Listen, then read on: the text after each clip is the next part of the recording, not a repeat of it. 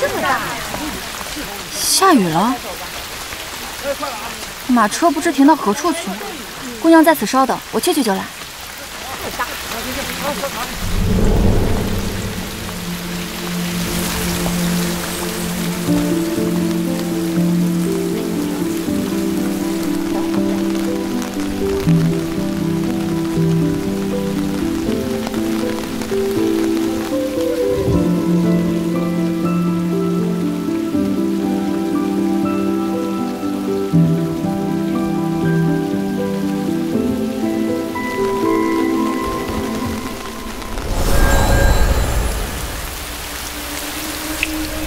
刑部侍郎张遮，就是你在朝上处处与周营之作对，还说本宫结党干政的。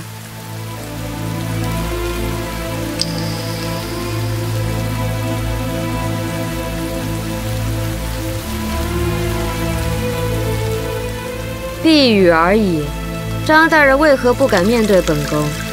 是怕本宫吃了你吗？娘娘恕罪，臣乃外臣，不敢冒犯，还请娘娘自重。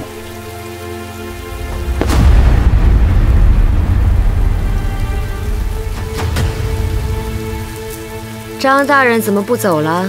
不是宁可淋雨，也不愿与本宫在同一屋檐下吗？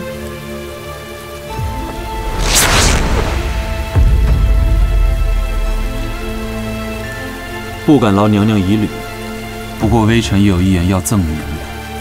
须知人贪其利，与虎谋皮，却不知虎之为虎，便是以其凶性天生不应适改。今日与虎谋皮，他日亦必为虎所噬。娘娘，好自为之。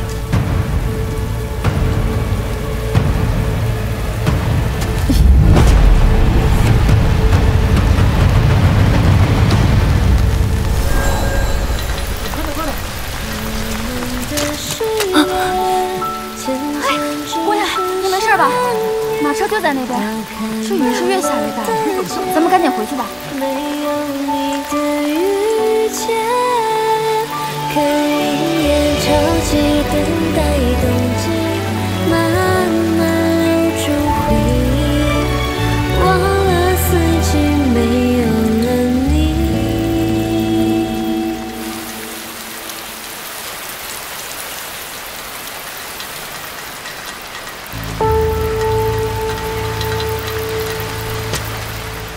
听说他最近没少往外跑，都干什么去了？奴婢也不太清楚。什么都不知道，我养你有何用？我倒要看看这小贱蹄子在做什么见不得人的事。哎，你来一下啊，来一下！哎，我带你去个好地方啊！哎，哎，走走走走走走啊！我给你介绍一下，这位是当今圣上最为信赖之人，谢威，谢大人。我知道，但抱歉，谢大人所托，张某不能帮忙。我可什么也没说。谢居安，金陵人士，5年前科考连中3元，入宫时便领太子少师职，然在朝4年，与刑部相交寥寥，最近的便是逆党案。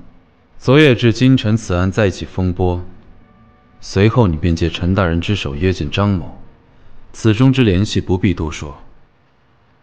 朝中皆言，张大人在断案一道上有绝世之能，果然名不虚传呐。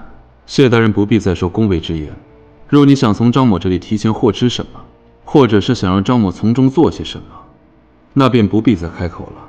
张某立誓，所信所凭，唯公道耳。有张大人这句话，谢某便放心了。如今刑部与新五卫皆被卷入逆党一案之中，互有掣肘权衡，而谢某只是担心这真相会因此蒙尘。谢大人笃定此案有冤，这便是张大人该追查之事。谢某只是知道，真逆党在京城中屡次作案，虽然看似毫无关联，但这其中必有因果。倘若等到阴谋得逞之日，恐怕会重现20年前平南王之难。这不是谢某所乐见，想必亦不是张大人所求吧？案子我自会查，但与旁人无关。谢少师不必再来寻我了，告辞。嘿，你，我早就都说了粪坑之时啊！我要不是看到顾大人即将刀刃的份上啊，我早就把他剔出刑部去了。锋利的刀总会有用武之处。再说了，这朝中不正需要这样不攀附、不结党之人吗？啊，是。